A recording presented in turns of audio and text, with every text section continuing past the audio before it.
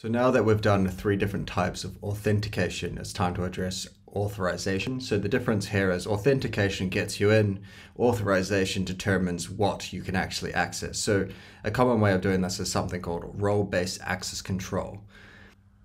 Let's imagine a scenario like a company like Reddit. So we have moderators and we have normal users. We'll think of moderators in this case as admins. So the admins can access routes that the normal users are not able to access, like kicking other users and things like that. So we need a way of identifying that a certain user is an admin and the other users are not. So we can use a Gin middleware and Firebase to achieve this, and it's actually really straightforward. This is usually a whole world of complexity when implementing role-based access control, but Firebase has a really nice built-in way to validate role-based claims, and we'll explore that here. So go ahead and create a new file in mauth called RBAC.go. This is going to be a util helper where we're going to define 3 functions. They're going to help us elevate the permissions of a regular customer to admin. So in our example, moderator, but just let's call it admin. So the first function is going to be elevate to admin. So this will take a regular user's ID and we'll add an admin flag to their JWT claim. So we use client.setCustomUserClaims, and then we return an error if there's an error, otherwise we return nil. And let's wrap that with a little stack trace message so we get a nice log. Now our little moderator has been naughty, so we need to revoke their access. So again, we'll provide their UID, and then we're going to call client.setCustomUserClaims again, and we're going to set that to nil. So we're just clearing that admin flag that we set earlier. And the third and final function here is going to be verify admin, where it will take the UID and it will just check against their claims to see if they're actually admin or not. So someone's not going to be able to spoof this because this is actually within the confines of the Firebase permission, so you can't just change your JWT. That's the whole point. So here we just go if admin comma OK is equal to user.customClaims, and then if admin is bool, then they're probably an admin. So cool. And otherwise print not admin. Back in our main file, we're going to define 3 routes. So this is all going to be under the admin group. We're going to have a post for elevating admin. We're going to have a delete for revoking admin and a get for verifying admin.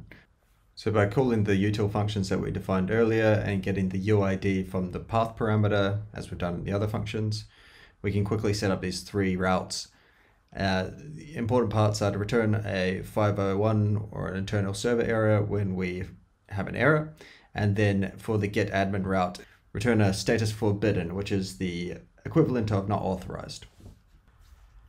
Now I'm going to create a new folder here to organize the entity stuff for the data store that we did earlier, and then duplicate that so that we can create these admin endpoints. Then we want to go ahead and replace the v1 with admin.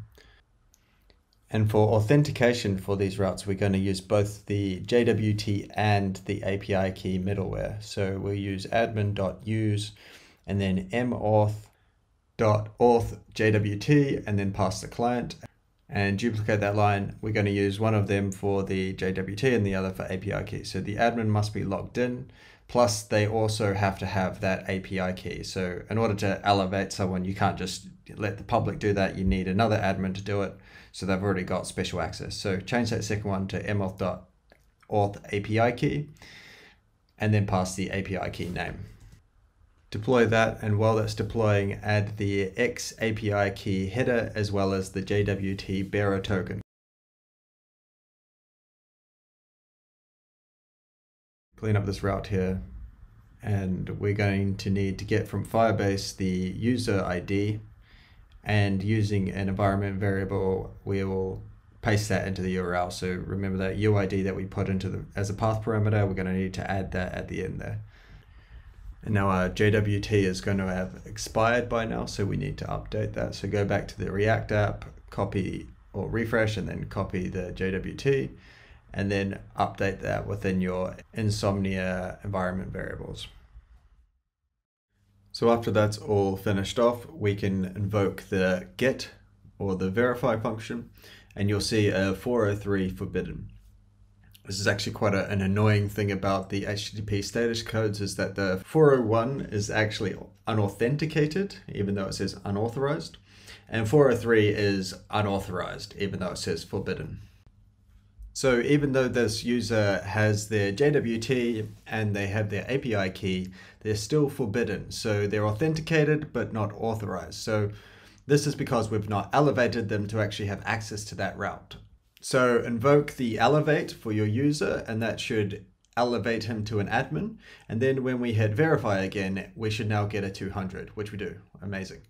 And if we revoke and verify again, we should see it's now 403 again. So perfect.